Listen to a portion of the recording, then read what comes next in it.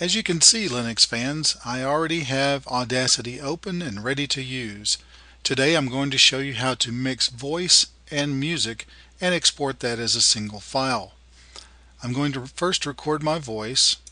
Hello, this is Ken Hess and I pronounce Linux as Linux. There's the voice file. You can see it's in here as track 1. Now we're going to add some music to it by finding some music and importing it. I have a file here called intro music, and as you can see, it imports into the file as the second track. Now I'm going to delete out quite a bit of this because I just want a little bit of music to go with my voiceover. And we come back over here. Now you can see the voice up here, music down here. Now I can just tell by looking at the amplitudes that the music is much louder than my voice.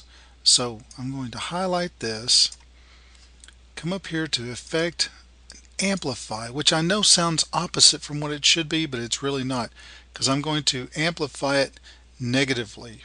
So I'm going to give it a -6 amplification, and you'll see it shrink.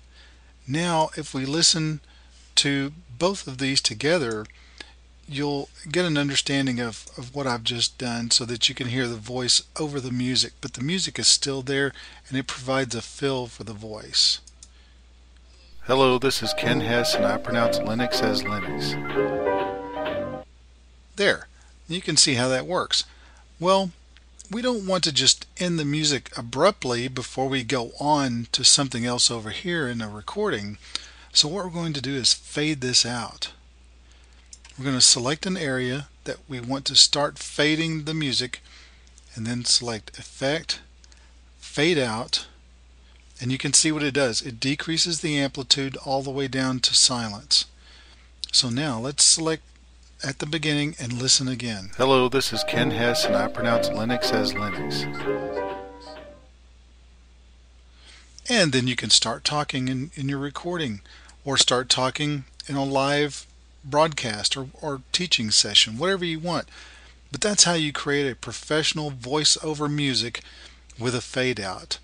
Very simple, very elegant, and totally free. Have fun with Audacity. And before we go, I want you to see something.